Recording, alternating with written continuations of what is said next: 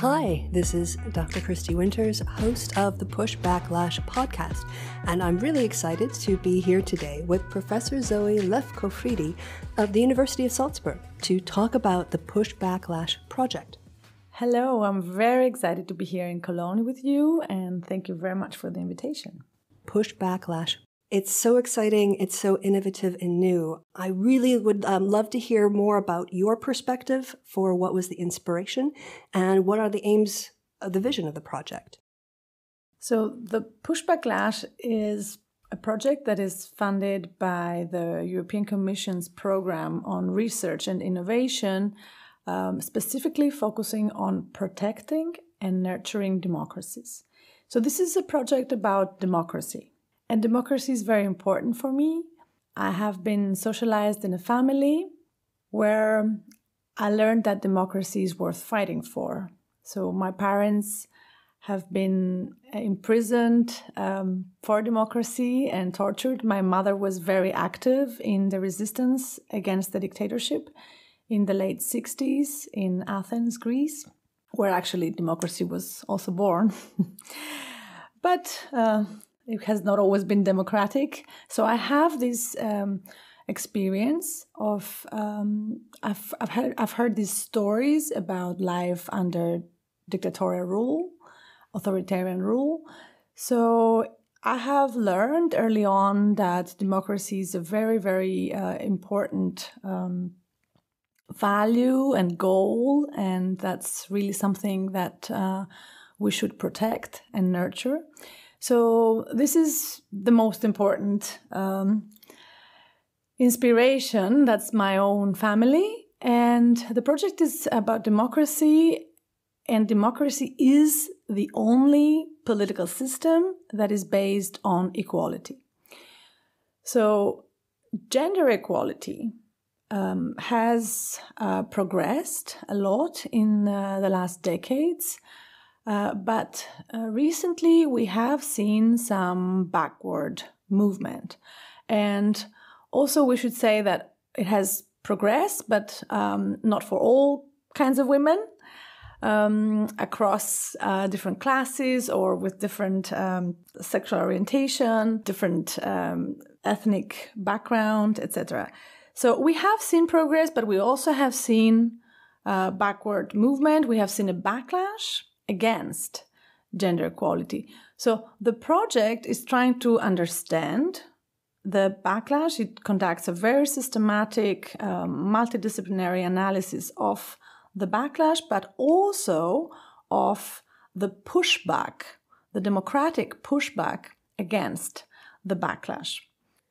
It sounds like feminism is a very important part of the project then, in terms of a dimension of analysis. Can you tell us a little bit more about how the project defines feminism?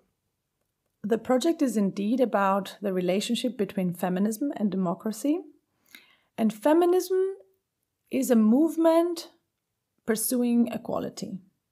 So ideally, all humans should have equal rights, but not just on paper, but also in real life, in daily life.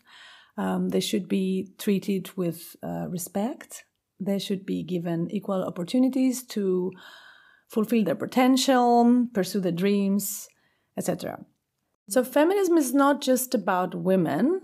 It is also about men being given the opportunity to spend time on childcare, to be able to contribute to the development of their children. It is about men being allowed to cry and show emotions, because we know, based on scientific research, that people that have not learned to connect to their emotions and to understand their emotions, they have a lot of problems, mental health issues, etc.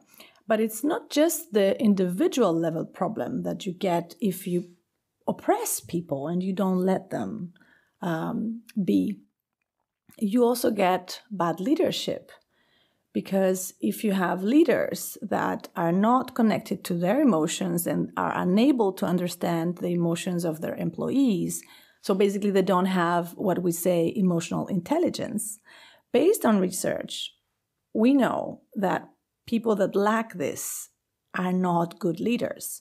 So it's about, it's also about, feminism is also about well-being, but it's also about better governance. Looking over the project bid, it's very innovative and has a lot of really unique and novel things. Can you, get into a little bit more about the different aspects of Push Back Lash? The key innovation is that not only we're trying to understand both backlash and the pushback against it, but we are doing this from different disciplinary perspectives. So we have political science, which is my field, but also communication, philosophy, social psychology. We have theater. So there's a lot of diversity of perspectives. And we are looking at this problem using a lot of different methodologies. So in the social sciences, we have qualitative methods, interviews, focus groups. We also have quantitative methods like surveys and survey experiments. But we also use really innovative methods like theater, the theater of the oppressed, in order to understand especially the pushback. We are analyzing backlash and pushback on 3 levels. The citizen level, the elite level, so political parties, and also the level of social media, which is a new reality we are all confronted with, and it's very important for understanding the backlash against female politicians or feminist activists, and in fact just simple women that are trying to have a conversation online. You talked about the diversity of methodologies, and I know another part of your research within the Push Back Lash project is to take into account a lot of people's different perspectives. And that term intersectionality is oftentimes used to capture that. I was wondering if you could explain a little bit more about intersectionality and why it's important in this project to include other people's perspectives. Intersectionality is a lens that acknowledges differences within the broad categories of men and women. It is a concept that originates from Black feminism. So it was born out of the efforts to understand the intersection between gender and race. So a Black woman has a different experience compared to a white woman, but she also has a different experience compared to a Black man. Nowadays, we see a lot more intersections. So, for example, you would see an intersection between gender and disability, gender and religion.